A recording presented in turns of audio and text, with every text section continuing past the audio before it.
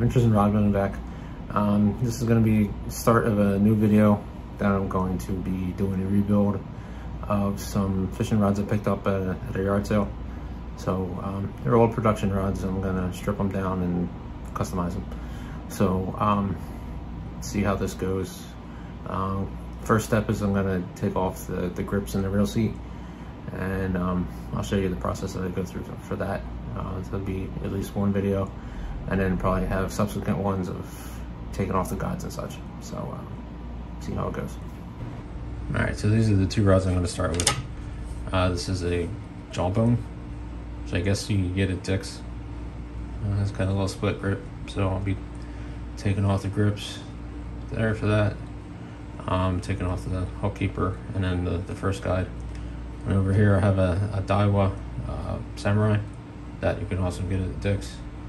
I'm going to do the same thing with that. What I'm going to do is I'm just going to put these in some boiling water and see how hard they are to get off. I've had some that worked very well and some that didn't. So I took the guides, the initial guide off of the rods, and here you see my my thing of water waiting for it to boil. So then I'm just going to take the rods, put them in the water, and as it boils, it should allow me to take those off. They're going to be a little bit difficult because they're a little bit bigger, but let's see how it goes. All right, so you can see that the water is getting close to boiling. I'm just going to leave this in long enough to where it comes to a decent boil. Then I'm going to break out the oven mitt and try to rip off the rear grips with that. If that doesn't work, then I'll have to break out the nose pliers and force it off. All right, so you see here I got the winding check at least a little loose, so that's able to come off. And then hopefully I'll get some water underneath here and be able to get this off a little bit better. But this one's coming along okay, I guess. The other one isn't budging very much at all, so I'll probably have to force that one off. All right, so for the other rod, what I forgot to do was I forgot to take off the threads here. Once I did that and loosened them up, I was able to move the back winding check off. So then I'll have to do the same thing up here.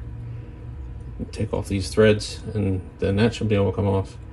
And we'll focus on that.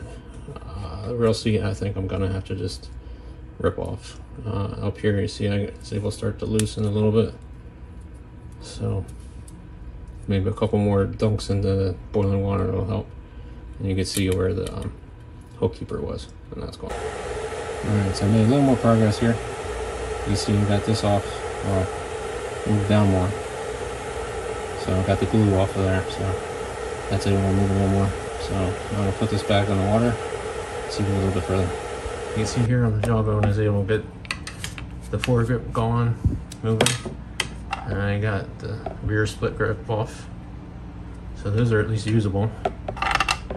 This part, I'm not so sure about. This is probably a goner.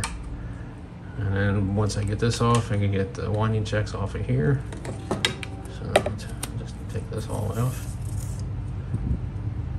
So that's that. And as you can see on this one here, this didn't budge. Cork started falling apart, so that's gonna have to be a Dremel completely. So this is gonna be all trash. All right, so that's step one of the rebuild project. Like you saw on the one rod, it came off fairly easy for the most part. So I'll have to use the Dremel to complete that.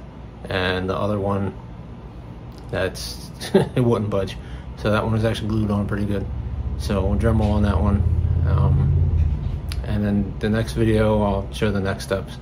So this is only step one. And then I'm not even sure how I'm gonna design it or anything like that, or any of the thread colors.